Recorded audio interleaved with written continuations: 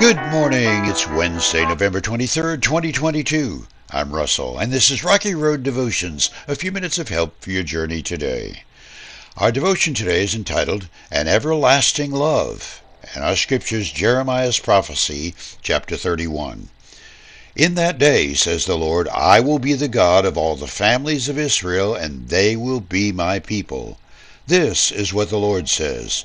Those who survive the coming destruction will find blessings even in the barren land, for I will give rest to the people of Israel. Long ago the Lord said to Israel, I have loved you, my people, with an everlasting love. With unfailing love I have drawn you to myself. I will rebuild you, my virgin Israel. You will again be happy and dance merrily with your tambourines. Again you will plant your vineyards on the mountains of Samaria and eat from your own gardens there. The day will come when watchmen will shout from the hill country of Ephraim, Come, let us go up to Jerusalem to worship the Lord our God. My mom and dad were married for more than 60 years. Dad was always the one who had a funny line, or a corny joke. One of his favorites was telling how, when they first met, Cecilia wanted nothing to do with Elwood. Then Dad, with a telling twinkle in his eyes, would smile and say, Yeah, she didn't like me, but I chased and chased her until she caught me. Inscribed on the inside of their wedding rings were just two letters, O.F. Those engravings were the first letters of the words, Only Forever. Their marriage was not built entirely on sentimental emotion, but the kind of commitment tied to the very last breath God would give them. It stuck, and I was blessed to have grown up in a family with that kind of commitment and example.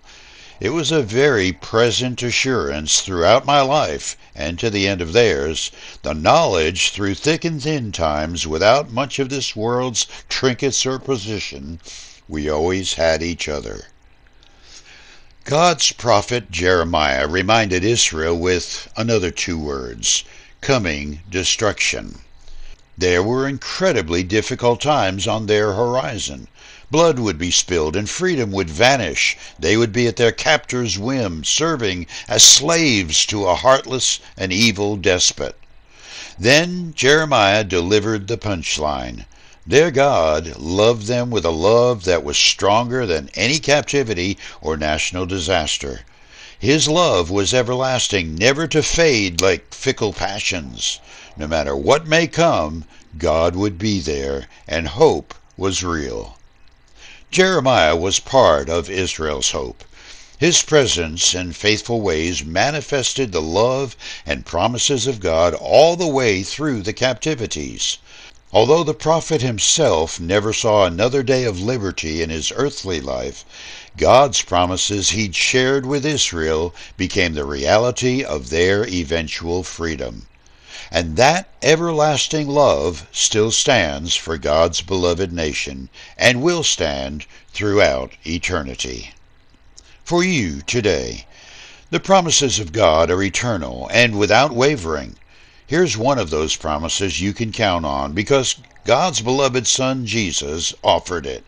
Matthew chapter 11, where Jesus said, Come unto me, all of you who are weary and carry heavy burdens, and I will give you rest. You chew on that as you hit the rocky road. Have a blessed day.